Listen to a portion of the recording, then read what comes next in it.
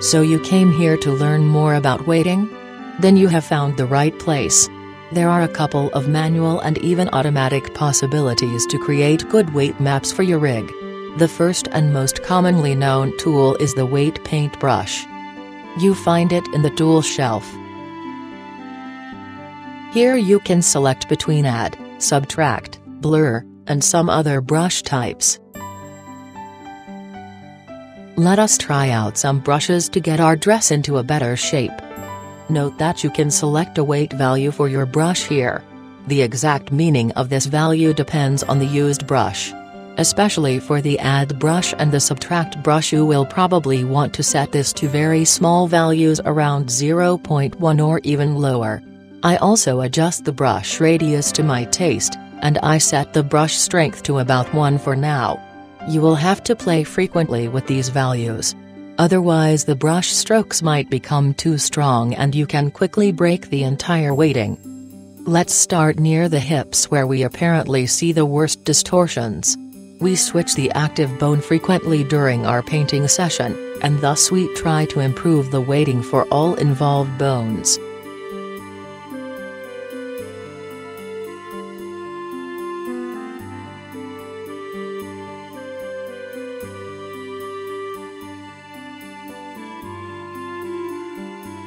However, we see after a while that it's not so easy to get this weighting fixed with the weight brush alone. But hold on, until now we have weighted each bone separately, but we can enable multi-paint mode in the tool shelf. This mode works very well with a blur brush. Now the weights get averaged over all involved bones, and that often helps to get smoother results.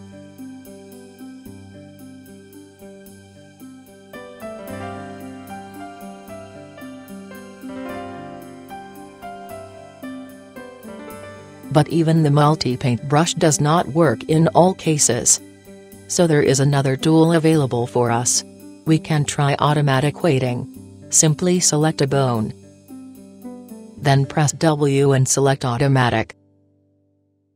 You can switch to other bones and try automatic weighting again and see if you can get improvements. While you often can get some decent overall results with this method, you might sometimes still end up with some parts that just do not want to get right. In that case you can use the selection masks. And try again to use the weight paint brushes. Enter face selection mode. Now you can use right mouse click to select single faces, or shift right mouse click to add more faces to the selection.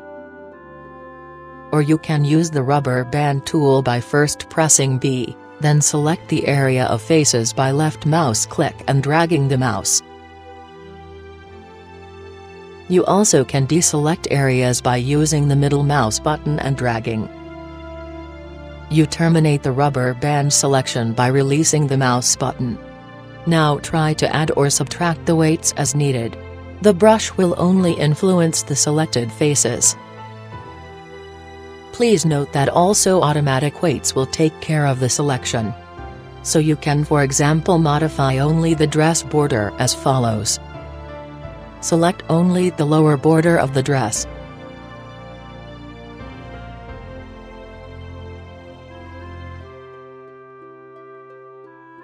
Now press W and select automatic. This helps often to get the borders smoothed. Let's take another look at the lower border of the dress. We want to make it fall down a bit smoother and it should fit more tightly to the raised hip. Neither automatic weighting nor the brush could help us here. So now we have to get into fine-tuning. Go to Object Mode. Select only the dress. Now go to Edit Mode. You see that the mesh snaps back to its rest position. So let's enable weights in Edit Mode. Open the Modifiers tab. Select the editing icon. Now another icon appears. Select it as well. Now the mesh can be directly edited. Select one single vertex. Open the Properties panel. Locate the Vertex Groups panel. Now you can modify the weights of this single vertex. Often you will see immediately what causes the particular problem. Sometimes you have to try a bit until you find a good solution. It is important to know that these weight values are not used directly, they are used to calculate a percentage of influence for the involved bones. For example, if you set all weights to the same value, then the weights are distributed equally over all bones, regardless of the value itself.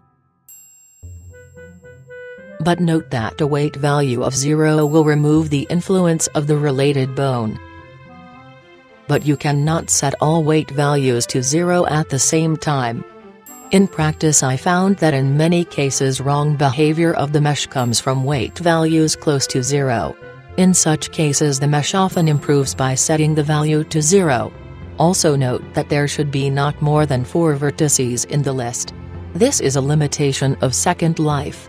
It is not known what happens if the number of weights per vertex go above 4.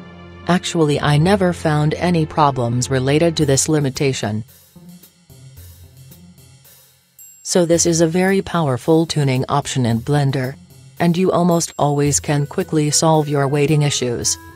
But there is yet another sort of issues. Sometimes you might try to tune a particular vertex, but just do not get it right whatever you try.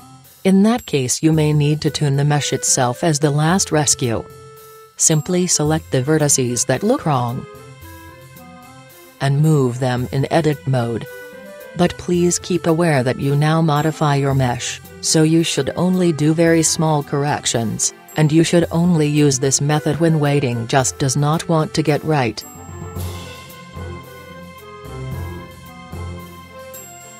Of course, you can use the vertex group editing and the direct vertex moving at the same time.